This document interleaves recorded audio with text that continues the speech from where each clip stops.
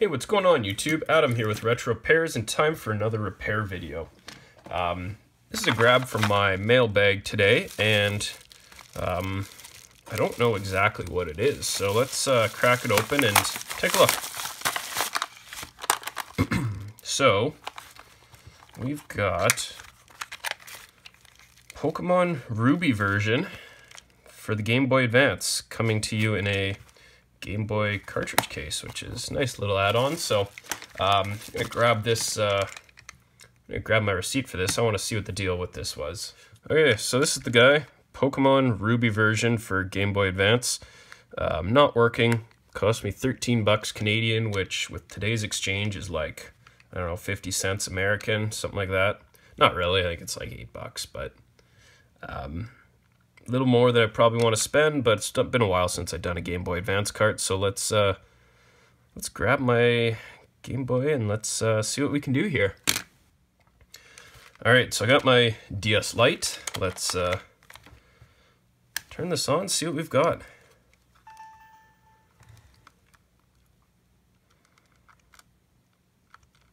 No game pack inserted, so it's not reading this game. So let's probably should turn that off first, but whatever. Let's take a look, see what we've got. So Game Boy Advance, they open with a tri-wing screwdriver. So if you don't have yourself one, go pick yourself up a little precision screwdriver set, which has a whole bunch of different bits, and you'll be able to get into tri-wing games. Oh boy. So this got wet. Huh. Let's zoom in here, give you the full experience. So take a look at all of this. There's little white bits of corrosion on this battery tab here, all the way up here, all along these chips. So may or may not be salvageable, but I like a challenge. So let's fire up the soldering iron. Let's see what we can do with this. Okay, so first thing I'm gonna do is get this battery off. So let's get my tweezers in there. I like to put my tweezer in, apply a little bit of pressure up, and just heat up the existing solder here, which is, there we go. And then just lift it up. Let the solder cool, then do the same thing for the other side.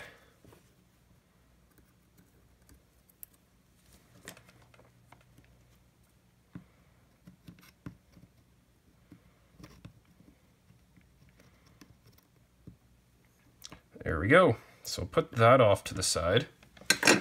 Next step, gonna be cleaning this guy. We want to get any of the corrosion and oxidization off this board, and to do so, just gonna use a toothbrush and some 99% isopropyl alcohol. So just dunk the toothbrush, get it nice and soaking wet, full of this stuff, and go to town. I'm going to get in all these little very tiny capacitors here, get all the way through the legs of these chips here. It's possible that with the water and the corrosion, we've fried one of these ICs, but it's not guaranteed. It might be salvageable, so we're gonna try my best. Okay. So now, what I'm going to do, get my desoldering braid out, and I just want to get the remaining residual solder off of these pads here. Just get it as clean as I really can.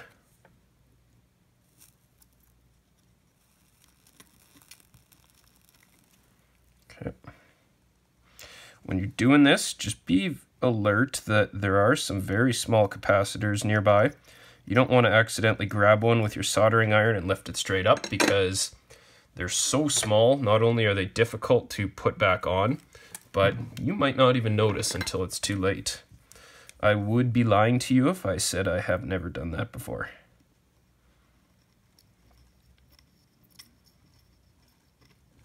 Perfect. So let's see what else we've got going on here.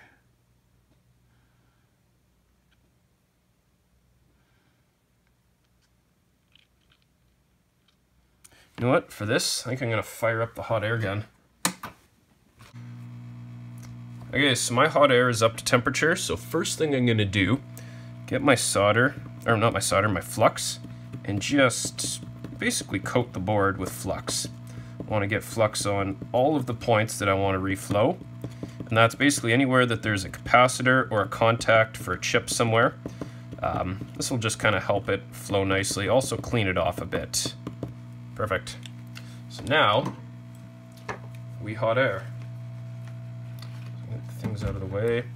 Basically, all you really do, just circle over the chip as a whole for a little bit, warm it all up,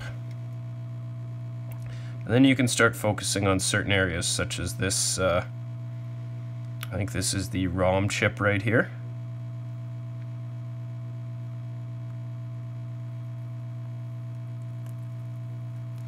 The point of this is to basically reflow all this solder. We want to get the solder into a molten state, get it to reconnect all the boards on here. Hopefully the traces are good and there's just some broken or corroded solder connections.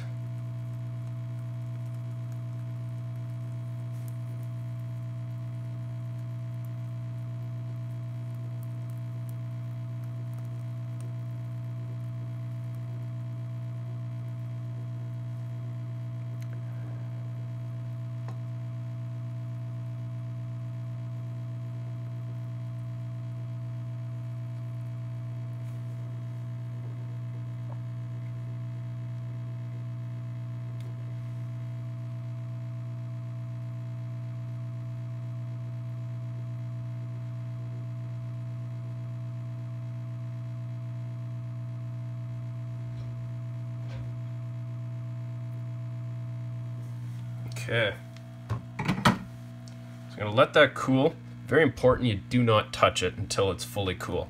If you start knocking it or touching it too early, you might hit some capacitors or resistors out of position. You could move these chips out of position, so you really don't want to do that. Give it a solid 30 seconds until it's ready here.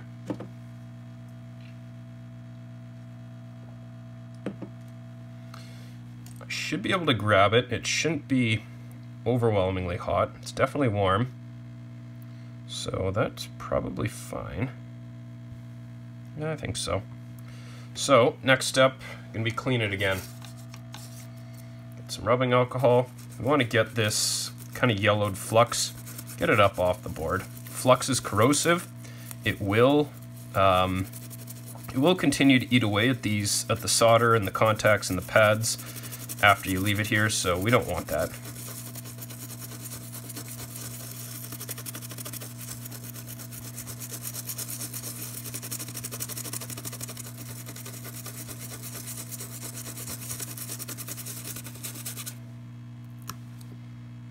Alright, also going to clean the bottom.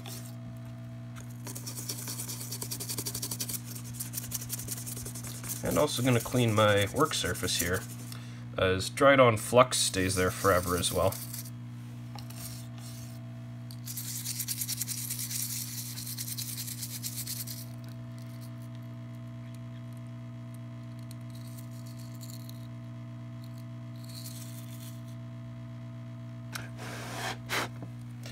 Okay, so we're going to let that dry a little bit.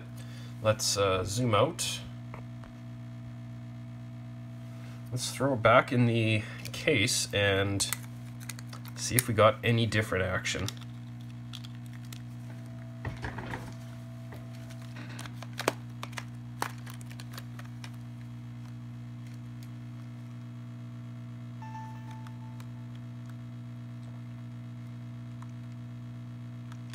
Still nothing.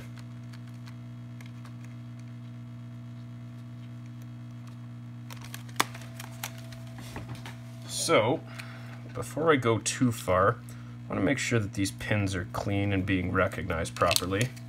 I do know I have not put the battery back in, and you actually don't need to. The battery's there. You want it before you finish, but the battery's there for, it doesn't save the game like some old games do.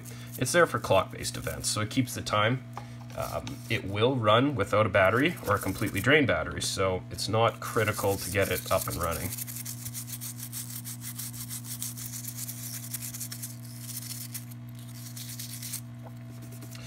Okay, so I'm going to try one slightly different technique here, and that's basically reflowing these chips, but with my soldering iron instead of the hot air.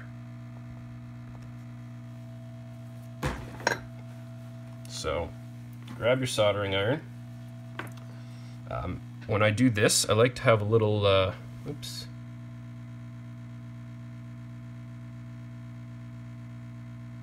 I like to have a chisel tip here. I find some people use conical tips and they just don't work very well. So I'm going to put a little bit of solder on that. Firstly, I'm going to put some more flux. I'm going to focus on this chip here. So, just going to run my soldering iron from the top down, or sorry, inside out I mean, going towards the outside, and this will basically make sure that there's enough solder on there so that you're getting a connection. Got to be careful about this capacitor right here, so might actually just kind of dab in place on top of that, and then hit these last guys here. Same thing on this side.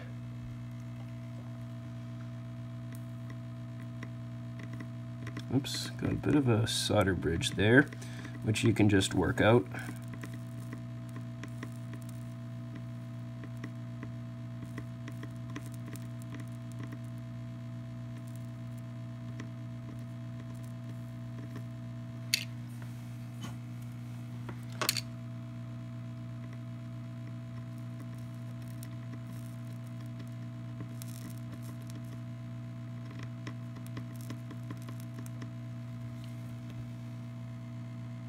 Okay, no bridging there, and no bridging on the other side. Perfect.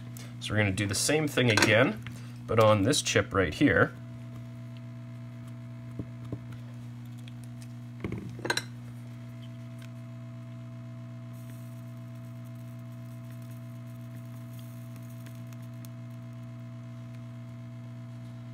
So that one we did get a bit of solder bridging.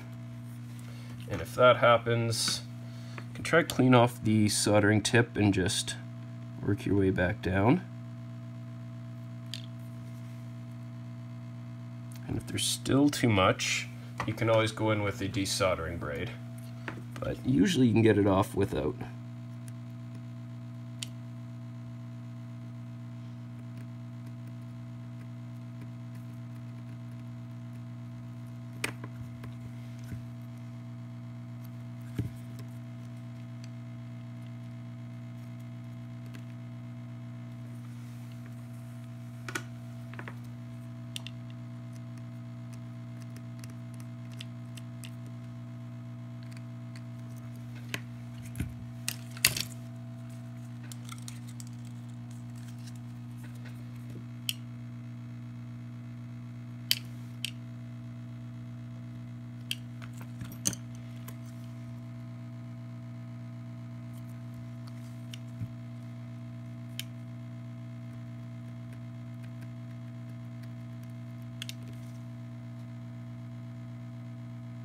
There we go, and that looks good. So then the same thing on this side. And again, you just need to be very careful not to disturb those capacitors that are right there.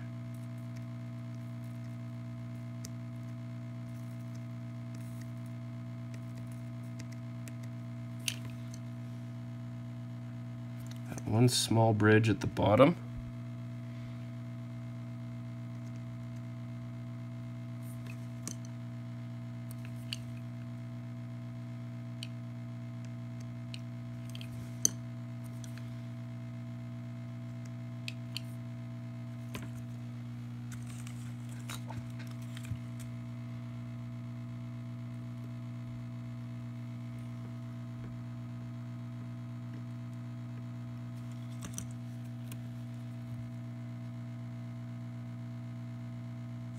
There we go, that should be good.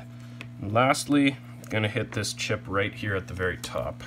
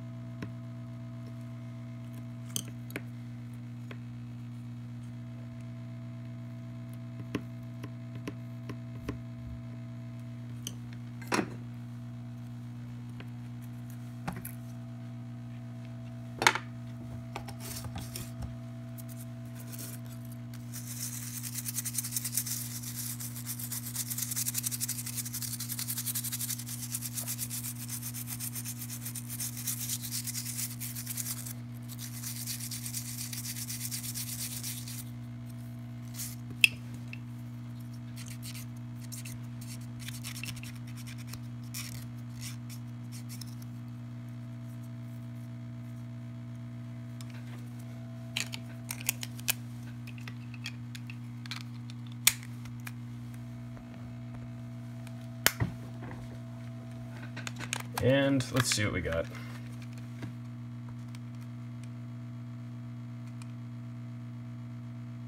Come on. There we go.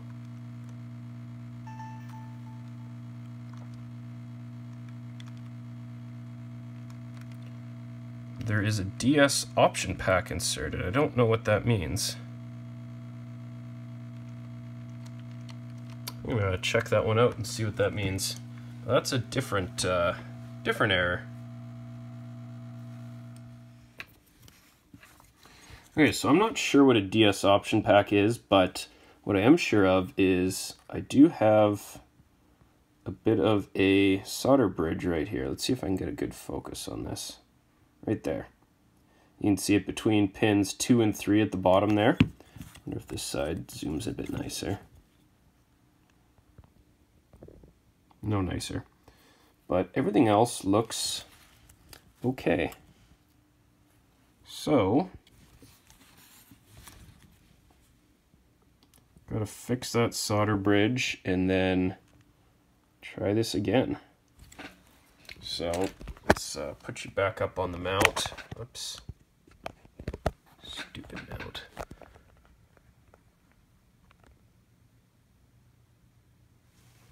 There we go. And let's get my solder braid. Where is that again? Right at the very end. So let's cut myself a bit of very fresh desoldering braid. Sometimes it's nice to cut it at an angle so that you can get in and not use a lot of it, and then just push it in there. Let's see if that got it out.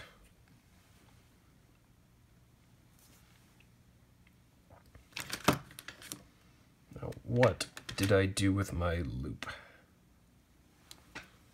Jeez. There it is.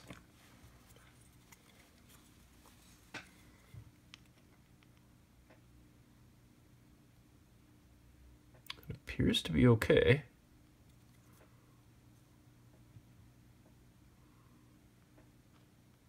So let's try that with the solder bridge gone. See if, I don't know, we get any other action.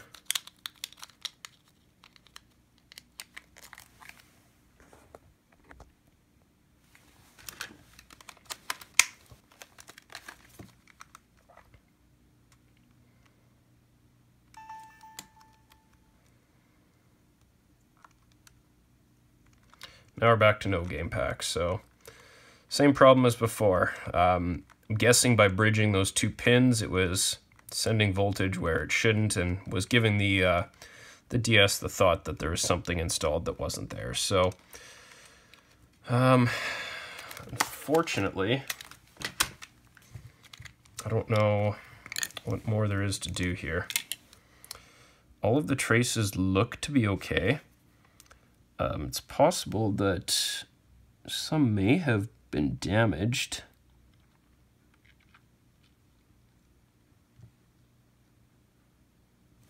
I think I'm going to check some of these traces along here just to get an idea of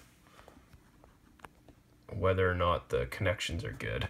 There could just be a bad trace that needs to be repaired.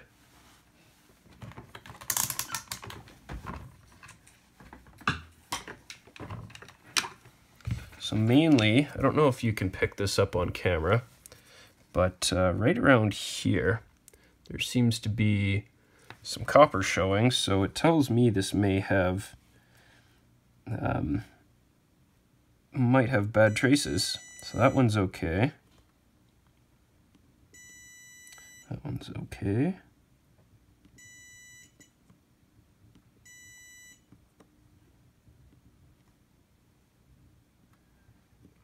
Fortunately, I can't see where this goes.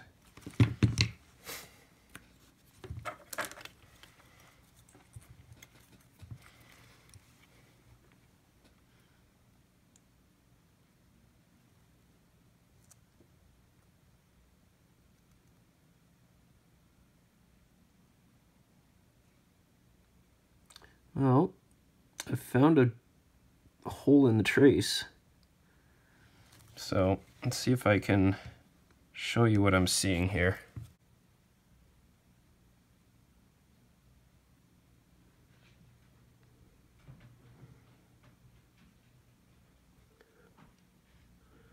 There we go, right at the bottom of this U, there's a little hole there, and that's not supposed to be there.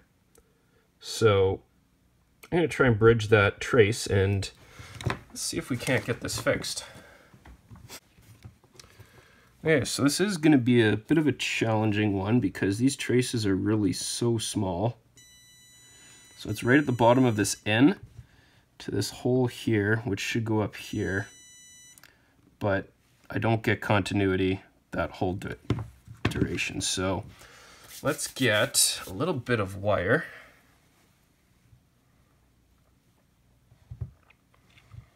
And I'm just gonna stick it in this hole, I think.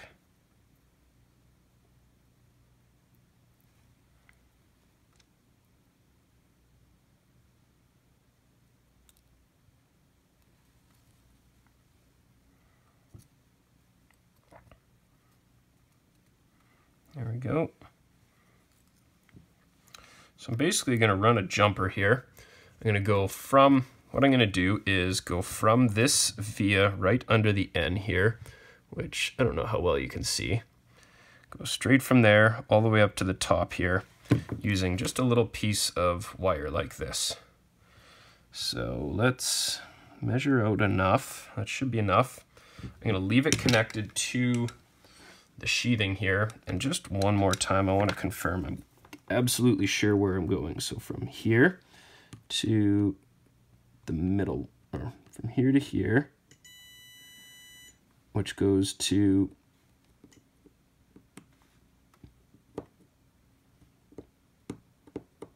where's that supposed to go?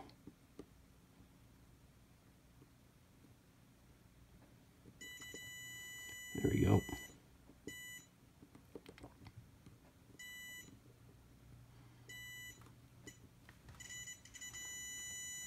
So from right there, bottom of the N, to this first of these three vias right here. So actually, I'm going to start up at the top. So I'm going to stick this piece of wire that I've already kind of twisted up and pre-tinned for a different video through that via, if I can. And I can, there we go, perfect. I'm going to fold it flat and then solder it right into place there, kind of like it's just a through-hole component.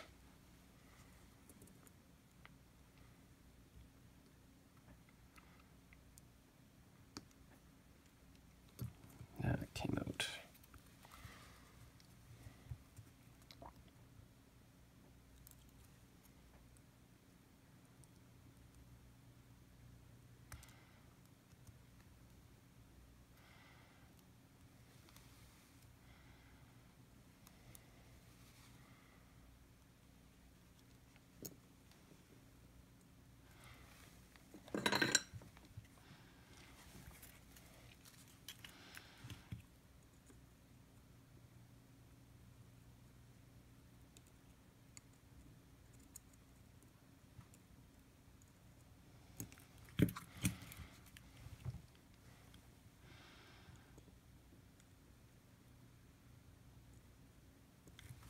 That should hold.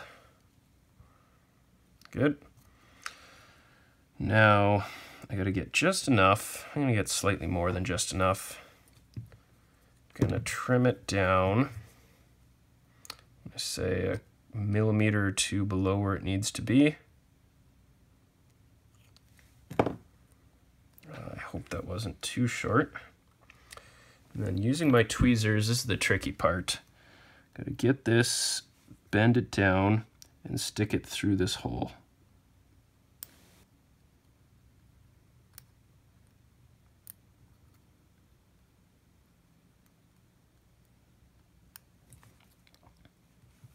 There we go.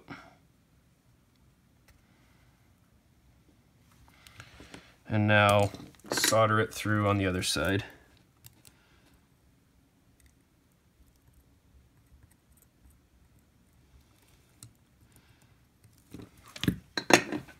So now I should have a continuity all the way across. So let's check. Going from this pin down here all the way up to the top. Perfect. So let's try, toss that in the cartridge, and fingers crossed that we may have a fix.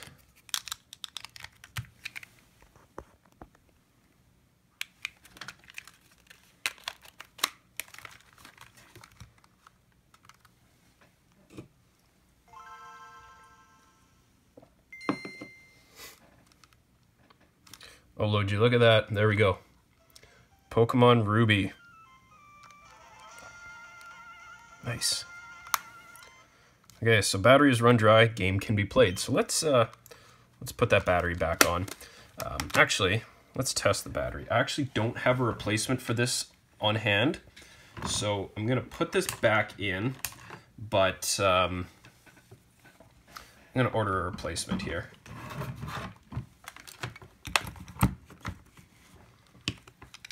Not sure why my multimeter is giving me 2 volts. Might need new batteries there, but this should give 3 volts, and I'm getting nothing. This battery's dead. So I'm actually not going to bother with this.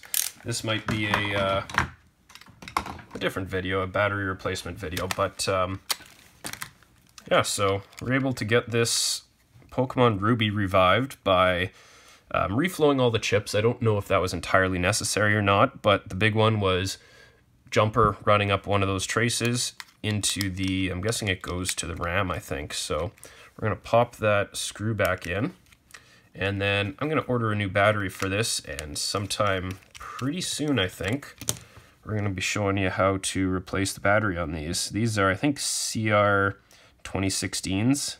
It actually doesn't, oh, there we go. On the bottom here, CR 1616. So they're pretty small. You can't use the same ones that you'd use on a Game Boy Color cartridge, but I don't know. I'm gonna make an order, and seems like a good other video.